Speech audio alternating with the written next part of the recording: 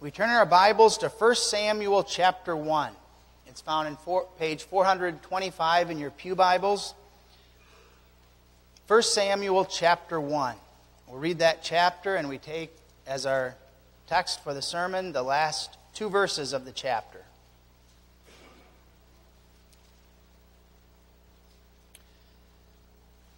First Samuel 1. Now there was a certain man of Ramathaim Zophim of Mount Ephraim, and his name was Elkanah, the son of Jeroham, the son of Elihu, the son of Tohu, the son of Zuph, an Ephrathite. And he had two wives. The name of the one was Hannah, and the name of the other Peninnah. And Peninnah had children, but Hannah had no children. And this man went up out of his city yearly to worship and to sacrifice unto the Lord of hosts in Shiloh. And the two sons of Eli, Hophni and Phinehas, the priests of the Lord, were there. And when the time that Elkanah offered, he gave to Peninnah his wife and to all her sons and her daughters portions. But unto Hannah he gave a worthy portion, for he loved Hannah. But the Lord had shut up her womb. And her adversary also provoked her sore, for to make her fret, because the Lord had shut up her womb. And as he did so year by year, when she went up to the house of the Lord, so she provoked her. Therefore she wept, and did not eat. Then said Elkanah her husband unto her, Hannah, why weepest thou? And why eatest thou not? And why is thy heart grieved? Am not I better to thee than 10 sons? So Hannah rose up after they had eaten in Shiloh, and after they had drunk. Now Eli the priest sat upon a seat by a post of the temple of the Lord. And she was in bitterness of soul, and prayed unto the Lord, and wept sore.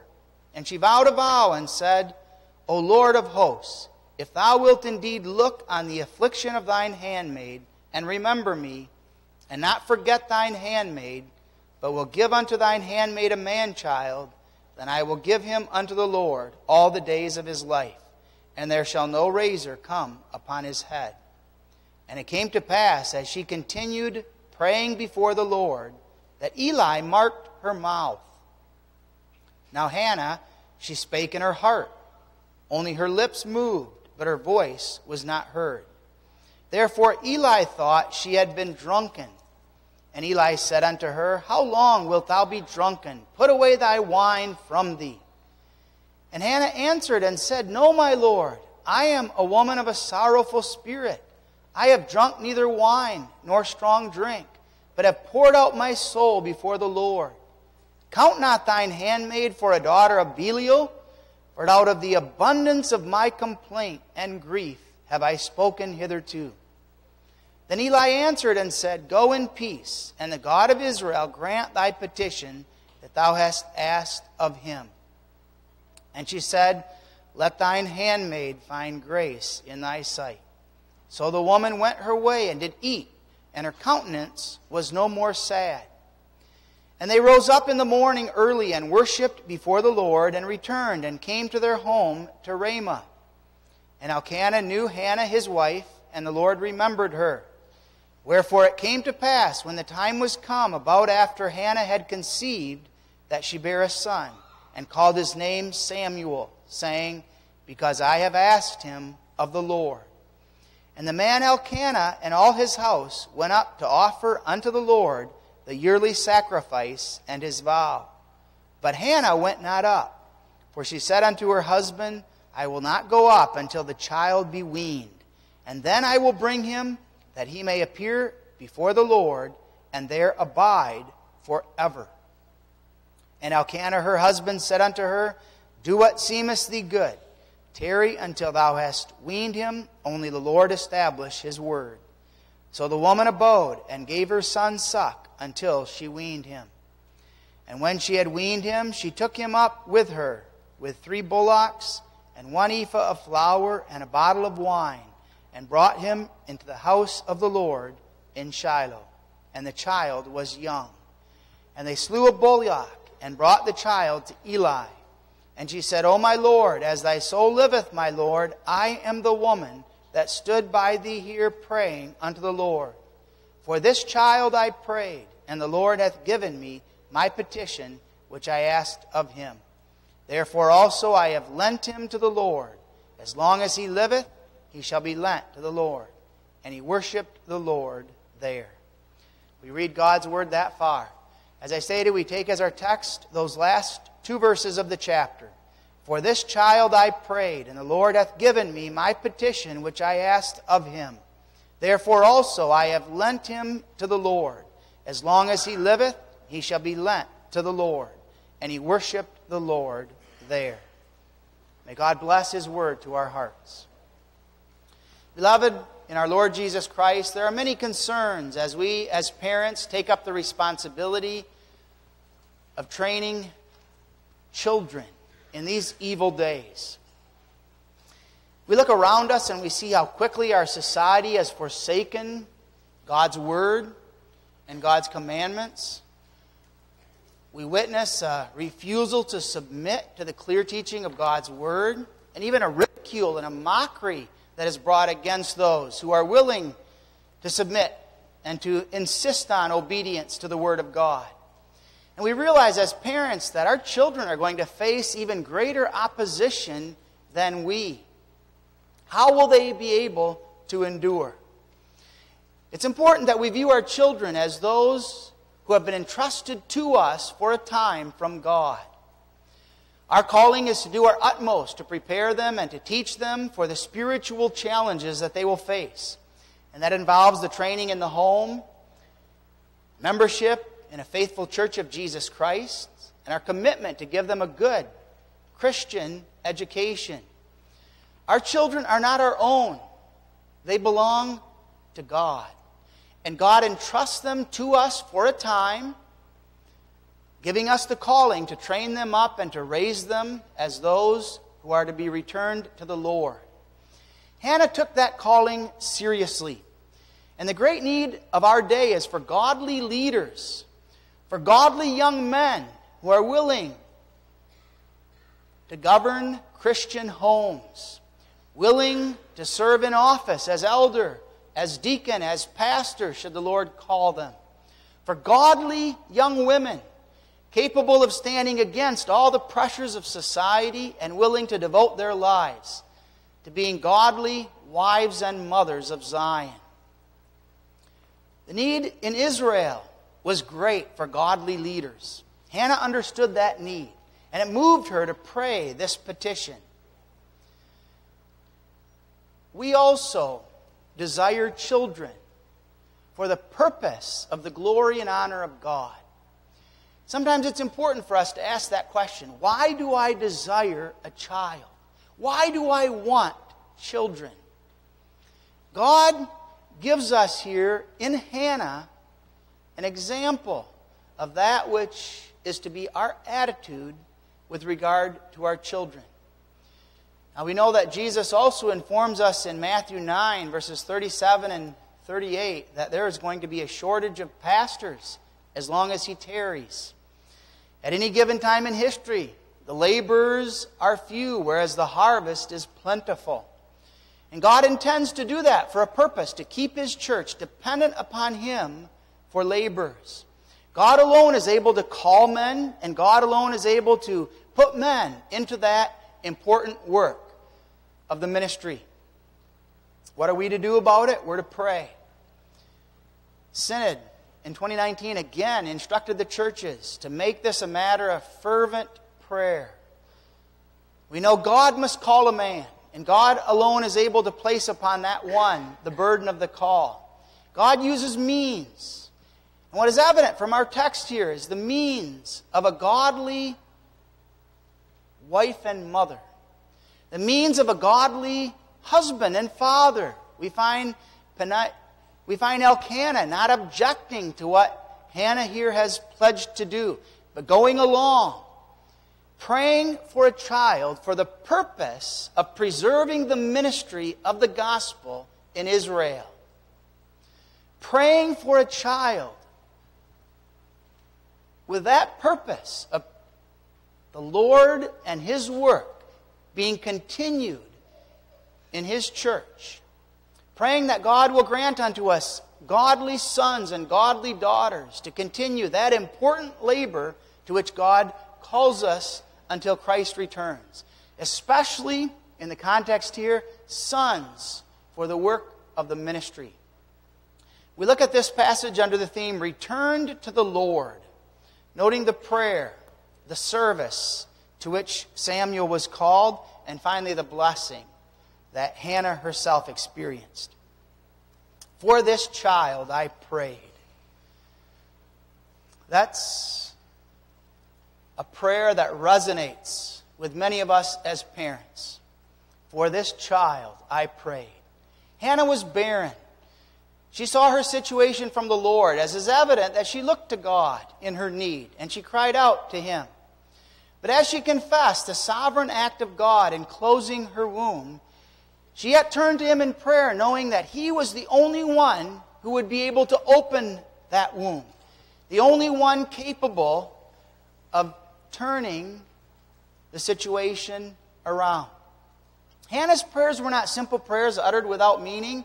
They were sincere. They were fervent prayers rising from a heart that loved God. That love of God that Hannah had is evident from the context here.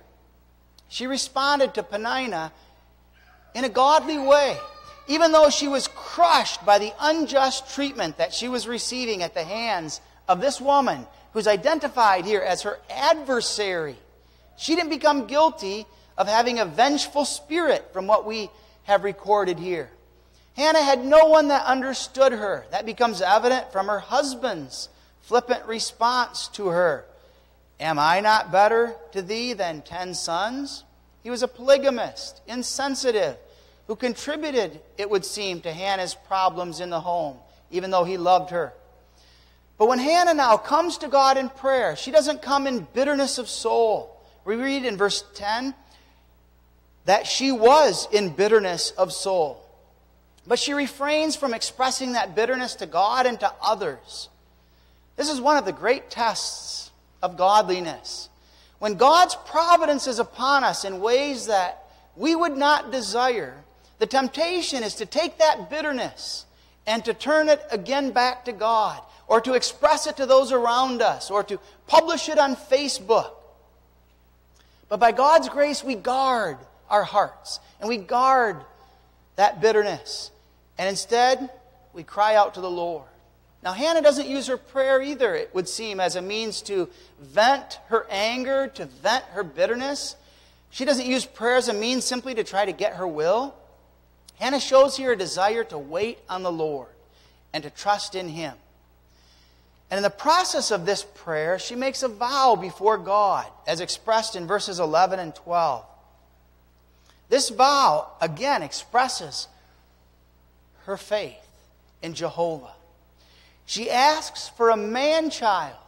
And she doesn't do that for herself personally, but she does so for the sake of the glory of God, that this man might be involved in the service of the Lord. The glory of God is on the foreground here. Hannah is not just looking at her own barrenness, she's looking at the barrenness of Israel. And as she looks around her, godly leaders are very few. There were few spiritual leaders in Israel to lead in the way of godliness, in the way of righteousness. This time period of the judges had been a dark time. Every man doing what was right in his own eyes, pursuing their own will, not submitting to God's will. And God's revelation was almost non-existent. Those who were willing to submit to God's will and to follow God's commandments were few and far between. Where were the leaders committed to God and to His glory? Where were the leaders who were desirous to lead the people in righteousness and in holiness? The leaders were corrupt for the most part, and they were given over to the pursuit of their own selfish ends. Hannah wanted a man-child who would be a spiritual leader in Israel. That was the great need of the church of her day. And God so moved this woman that she loved the church. She loved Israel. She loved the people of God. And she loved the truth. And she prays and makes a vow. Should God provide her with a son, she will return that one to the Lord to be active in His service his whole life. Now, beloved, God works in the hearts of godly men and women this spiritual understanding and this desire. Again, we ask the question, why is it that we desire children? Is it just for our own selfish benefit? For our own selfish pursuit? Or is it for the sake of the glory of God and for the good of His kingdom? God works in the hearts of men and women that desire for children for the glory and honor of God. And God places children in the homes of devoted Christian parents to train them and to raise them and to equip them for a life of service to Jehovah God. From early on, those children are taught the will of God. Taught not their will, but God's will must be done. When they walk in selfishness, they're disciplined for that selfishness. When they rebel and throw a tantrum, they're disciplined for that, and they're taught life is not about you. Your life is about God. It's about the service of your Lord and King. And they're taught God's Word, educated in the truths and promises of God's Word, in order that they have a complete understanding of Scripture not only, but then are given a good instruction with regard to the things of this life and the way in which they're able to use their gifts then in the service of God and the pursuit of His kingdom, so that they are taught to know the will of God and to walk therein. And they're given no excuse for their pursuit unrepentantly in sin. They're taught the blood of Christ and the wonder of forgiveness through Christ alone and salvation through Him alone. From early on, God is pleased to grant godly parents who train up their children in that way. They do so with fear and trembling, realizing they themselves are sinners, realizing that we are not capable of this high calling, and crying out for mercy to God, who alone is able to equip and to strengthen us for this work.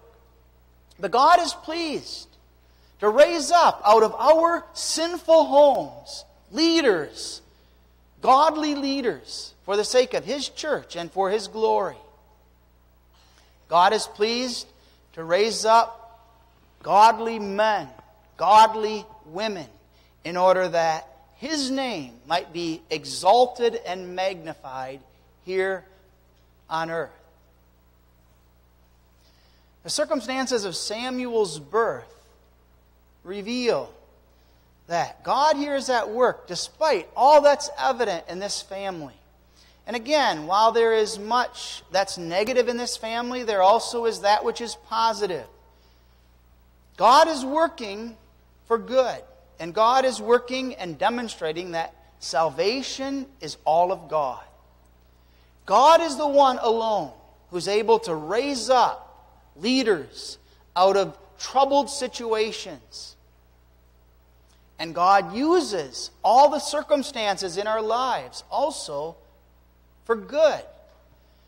If Peninnah had been kind to Hannah, Hannah may never have gotten to this point where she had made this her prayer.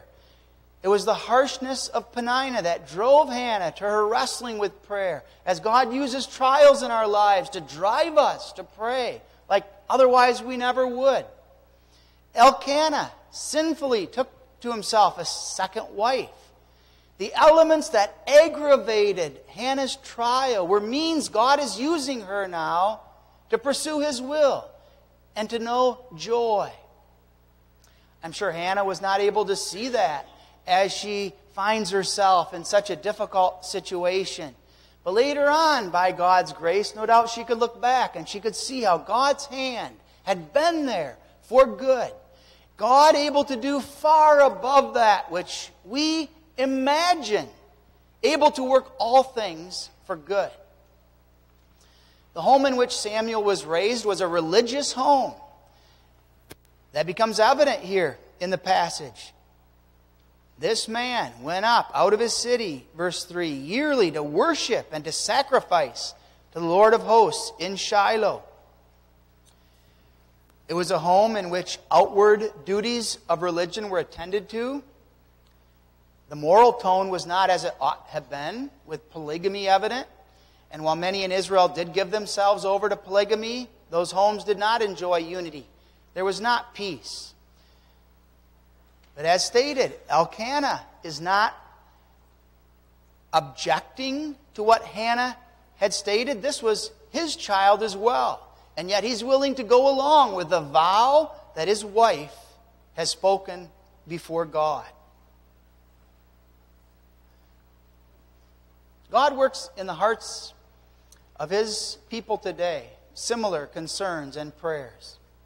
The great need of the Church of Jesus Christ in our day is for faithful laborers who will preach the gospel of Christ crucified for the glory and honor of God.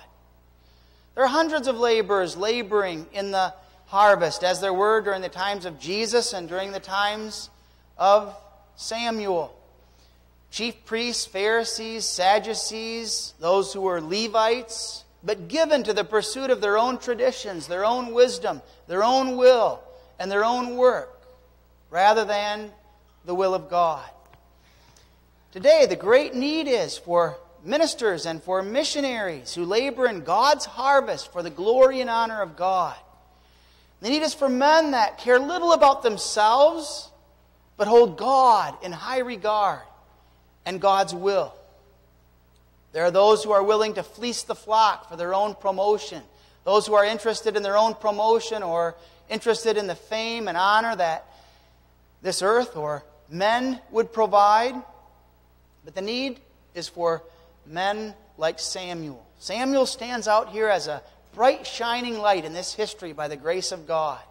He would be the last of the judges, and in a sense the first of the prophets. One who would not rule with physical might and physical strength, but one who ruled with high spiritual qualifications and prayer.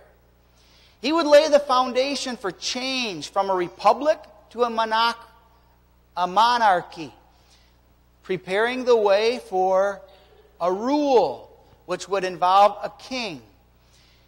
And this would prepare Israel as a time of transition. God raised up Samuel for this purpose, a man who loved the Word of God, who was preparing Israel for that theocracy. God already ruled, and as God would rule now through men. Now, as godly parents, we pray that God continue to provide us and our congregation with children, not just for our selfish desires, but for the sake of the glory of God and the good of His church and the good of His kingdom. We bring forth children for the glory of God. And one of the most important ways in which we pursue the work of God's kingdom is bringing forth children. Overcoming our own selfish considerations that we as parents might use to limit our family size, and bringing forth children for the glory of God and for His honor. Confessing it's not our work, it's not our doing. God alone is the one who's able to work conception, and we find ourselves entirely dependent upon Him. Praying that God will grant us that gift of conception, the gift of children, so that His name might be glorified in and through our seed. And God alone is able to bless such prayers. Conception, again, is not work of man, it's God's work. God heard Hannah's prayer, and God opened her womb for His own glory. And God gave Samuel to the church through the means of this prayer and this vow of Hannah. We reject all inclinations toward bargaining with God or bartering with God. God's not one with whom we barter in any way. Hannah here was not bartering or bargaining with God. Her child already would be a Levite, therefore would serve in the tabernacle of God already. But two things are now established through this vow. First of all, he would serve from youth. Generally, the Levites would only serve for a few months of the year throughout the course of their lives. Samuel would serve permanently. And secondly, he would be a Nazirite. That one who is consecrated to God and therefore had to keep himself from strong drink, from touching a dead body, and from any kind of a scissors coming to his hair. Samuel and Samson are the only two recorded Nazirites for life. There's a significance then, beloved, to the prayer here and the vow of Hannah. God always teaches us that salvation is all of Him. And now God would show, too, that the maintaining of His covenant people would be His work alone. From an outward perspective, it seemed as though everything was despairing in Israel. Eli was old. His sons were men of Belial, according to chapter 2, verse 12. Now the sons of Eli were sons of Belial. They knew not the Lord. From an outward perspective, it would seem as though leadership in Israel now was at a tremendous crisis. It would seem as though the hope of the faithful was waning and would be lost. But Jehovah God demonstrates His faithfulness, as always, and teaches us that salvation is all of the Lord. Just as Isaac was a wonder from God in the old age of Sarah, so now Samuel would be a wonder from God from Hannah, a barren woman. And God would preserve the revelation of His word in Israel through this wonder. He would raise up a godly leader out of a divided home, from the womb of a barren woman. And God would use the spiritual graces worked in Hannah to prepare Samuel for this important calling. God would preserve His church, and He would do so by raising up godly leaders in His providence. We see here the service to which Hannah was called. He shall be lent to the Lord. Hannah, concerning this son, says in verse 28, "Therefore also I have lent him to the Lord. As long as he liveth, he shall be lent to the Lord." Now literally the idea there is, he whom I have obtained by petition shall be returned to the Lord. This involved tremendous personal sacrifice for Hannah. She confesses this son is not hers. Now that's important for any gift that we give to the Lord. If we are to give to the Lord without pride, we need to confess that what we have is not ours. When we think that what we have is ours, then we're filled with pride about the gifts that we give to the Lord. Whether it be our money, our time, whether it be our sons for the ministry, whatever it might be, we boast and we're filled with pride because we gave that to the Lord. We look down on others even, perhaps, because we think they didn't give what they should or could have to the Lord.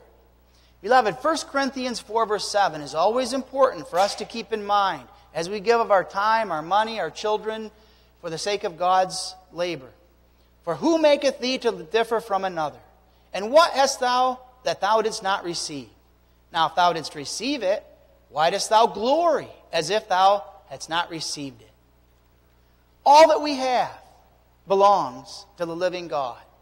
Her son was not hers, but belonged to God and would belong to Israel. Now, Hannah is not called in the Bible to be an example of how one rears and brings up a child, even though her influence on Samuel in those early years was phenomenal, and it had to be exemplary. Nevertheless, Hannah is chiefly put in Scripture as an example of how one gives up her child for the sake of the Lord. This is a truth that we as parents embrace in humility. Our children are not our own. Our children do not belong to us. They belong to our faithful Savior, Jesus Christ, who with His precious blood has bought them. and paid the price of their redemption. We don't have a right then to train up our children any way that we desire. We stand before God with a calling. We stand before God with a duty. These are His children. He's merely entrusted them to us, and we then must bring them up and train them according to His will. The question of where we're going to send our children to school, how we're going to bring them up, is not a difficult question as we stand before the consideration of Jehovah God and His will. The expense of tuition isn't even a concern or a factor to consider when we come at it from this perspective. They aren't ours to do as we would desire. They belong to Jehovah. And our money is not ours. It also belongs to God. God is providing all for the sake of His glory and for the pursuit of His kingdom. Every one of our children must be brought up and trained for a lifetime of service to God and for the sake of His kingdom. Now, as parents, we know our sinfulness and we know our limitations. God alone is able to forgive us, and God alone is able to raise up from among our weak, sinful homes pillars for His glory and to show forth His praise. And God alone is able to preserve His church from among our offspring. We look to Him and we trust that He is able to do far above that which we can even imagine. We train up those children. We pray over them. We teach them from early on. Now, sometimes we ask ourselves as parents the question, why is it sometimes that our children, whom we've prayed over, whom we've taught and we've trained, why is it that they forsake the Christian faith and follow after the ways of the world? And we know the ultimate answer has to do with God's decree of election. God doesn't promise to choose to Himself every one of our children. The fact that God is pleased to choose any of our children is a wonder of God's grace. God's will is that which we always stand before. But even as we do so, there always is reason for us to look at our own lives and to evaluate our parenting, to pause and to look at what we're doing, to ask God for forgiveness and to cry out for mercy. There are times when parents are setting before their children things that are valid. Work hard. Be successful in the midst of this world. And yet then those children take those instructions and they go a direction that is very different from pursuing the glory of God and the way of Jehovah. Their beauty, their talents were adored. They were directed to attain wealth. They were set forth how nice it is to live in a beautiful home. And so easy it is for us, even without trying, to set before our children early on the fact that glory and fame and large houses and comfortable income and weekend lake homes and abundant spending money, that's what life is all about. Instead of the importance from early on, life is not about you. Life is about God. It's about His glory. And that means that our lives are going to be about suffering. They're going to be about sorrow. It's not going to be about having always abundant spending money. It's not going to be about having our will with regard to a large home or an easy life. We anticipate the glory that awaits. And we train up our children as pilgrims, as strangers. Now, Shiloh is not a good place for a godly child to live. As we noted in chapter 2, verse 12, we read, "Now the sons of Eli were sons of Belial. They knew not the Lord." And the way they were conducting themselves in Shiloh was sinful. They were guilty of gross sins. Eli was old. He was feeble. The atmosphere here in Shiloh is offensive spiritually. Every sin imaginable is being pursued by these wicked men, these sons of the priest. They're violating the priesthood. They're stealing from the sacrifices. It's striking that Later on we read in verse 17, "Wherefore the sin of the young men was very great before the Lord, for the men abhorred the offering of the Lord." Into this environment, Samuel is brought at a very early, tender age, exposed to gross sin from childhood. But God preserves his child in his service. Hannah's self-denial, her trust in God, is a wonder from God. But the faith that God worked here and the wonder by which God preserved his own is that which we as parents also take heed to. As we send our children off to their first jobs, as we send them to school, we send them to college, as we help them establish their own homes, apart from God's preserving grace, all is in vain. But God is faithful. God is able to preserve his covenant. God is able to preserve our children in the midst of these wicked times when they're going to be required to have to work next to those who are living in a completely God-dishonoring manner, called to have to be a witness in the workplace. God alone is able to preserve and keep them, even as he did little Samuel. But more specifically, beloved, our churches, as we stated, need ministers and missionaries.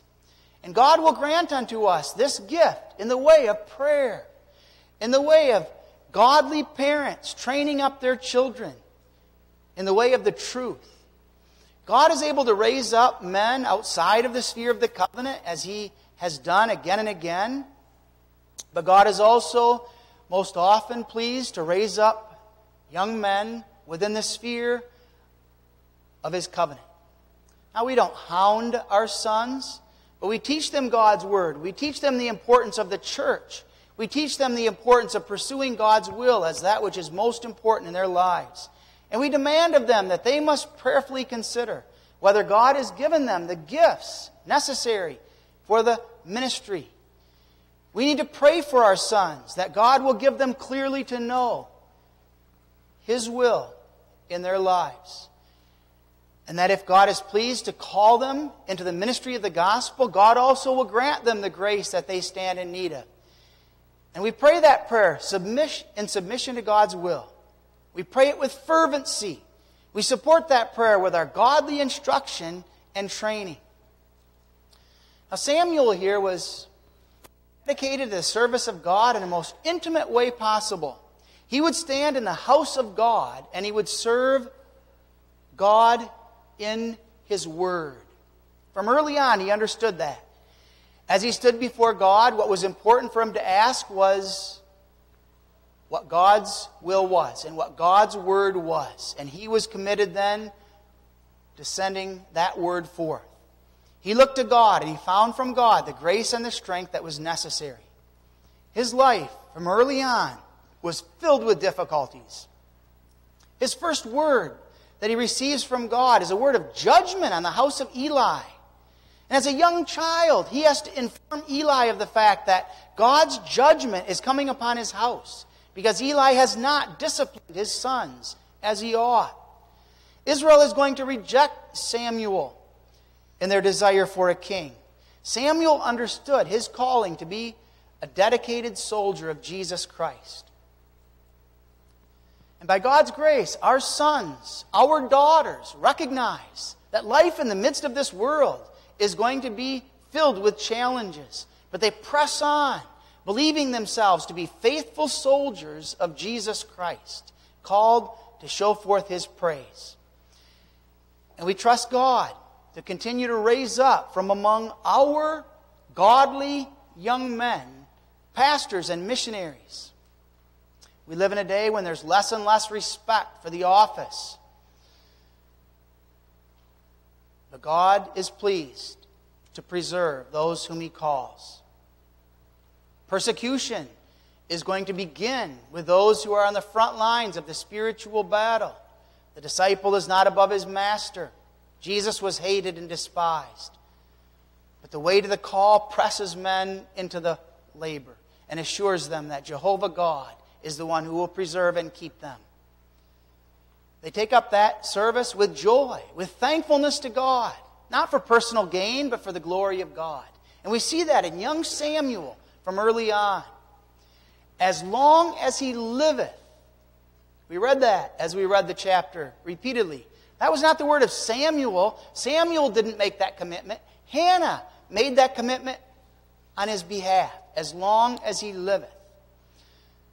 The truth of God of all ages lived in the heart of Hannah, his mother. Once a minister of God, always a minister of God. This wasn't just a temporary leading. It wasn't a temporary lending to the Lord. This was a permanent returning to the Lord. Hannah had done what she could to prepare Samuel for this service, as is obvious from the context. But then, once she weaned him, she now brings him to the tabernacle. And she'll only see him once a year now, going forward. When Samuel hears the call of God again and again, he listens and he's taught. Speak, Lord, for thy servant heareth. And that becomes the theme of his life. Speak, Lord, for thy servant heareth. He lived out of the speech of the Lord. Listened to that speech, was devoted to it, was not without sin yet. He was a sinner. We find out later on that his sons failed to maintain obedience and godliness, and they also strayed from the way of Jehovah. Whether he failed as did Eli in his discipline of them, we know not. But Jehovah God was pleased to raise up this man, a sinner, for his glory and for his honor. And God continues to do so for the sake of his church and for the sake of his glory. As mothers teach our children the Word of God, and as we teach our children to respect, to adore, to obey the Word of God in all their life, as we set before them the wonder of worship, as we teach them they are not their own, but they belong to their faithful Savior, Jesus Christ, as we set before them the wonder of Christ and Him crucified, we do so with a view to that service that is for Him and for His glory. And there's blessing. God gave peace and joy to Hannah. That first of all. She hadn't even conceived a child yet. She had finished the prayer. And already God gives her peace. She experiences the assurance of God's love. Her desire was not just simply to have a child that would then make herself the end of that child's existence. No doubt she was lonely. Only imagine how blessed it would have been for her to have someone in that household with her, with whom she could enjoy communion. So easy it would have been for her selfishly to desire that gift. But Hannah was able by God's grace to overcome that desire, and she sacrificed her own desire for God's sake. And God gives peace. Beloved, when we look away from self, we look to Christ, we look to God and to His glory, and we submit to God and we submit to God's will, there's peace. And we can testify that. We have been there. We've done that. Our prayers haven't even been answered necessarily in the way that we would desire. And yet God strengthens our faith, and God gives us to know through that trial and through that prayer His assurance. The woman went her way and did eat, and her countenance was no more sad. God used that prayer for her to see that the Lord is pitiful and the Lord is full of tender mercy. Even when our prayers are not answered to what we would desire, God grants that grace. And Hannah experienced that peace and that joy. Now God must have given Eli to know that Hannah's prayer would be answered in the way of conception. And Eli then assures her of that, and Hannah goes home in the confidence then of God's promise issued through Eli.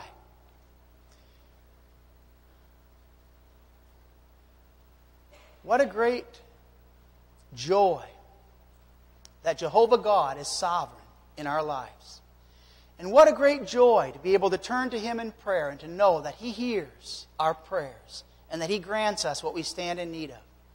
And that even when His answer is different than that which Hannah received, He's faithful. And when He does answer our prayer in a way that is in accordance to what we would desire, what a wonderful joy fills our hearts as we realize this is God's doing. And He gives us a newborn. And He places that one in our arms. And we confess with Hannah, "For this child I prayed, and God heard my prayer." And then when that child grows up, and as that child sings the Psalms of Zion, as that child gives expression, confessing faith in Jesus Christ, as that son, that daughter grows and establishes their own home and desires to show forth the praise of God, what rejoicing! And that becomes evident in Hannah in chapter 2 as she sings a beautiful song of joy and thanksgiving. And beloved, God works that joy and that thankfulness also in our hearts as we confess it's all of God. It's nothing of ourselves. We're not deserving. And yet God in His mercy is pleased to continue His covenant in our generations for His glory and for His honor. We read, "And he worshiped the Lord there." To worship the Lord is to make known the beauty and the glory of God. To make known His majesty and His greatness. It's to acknowledge that Jehovah God is God alone. To worship is the most blessed thing that a person can do on this earth. To worship is to begin the everlasting work of heaven here on earth, as heaven will be to all eternity, worship and praise.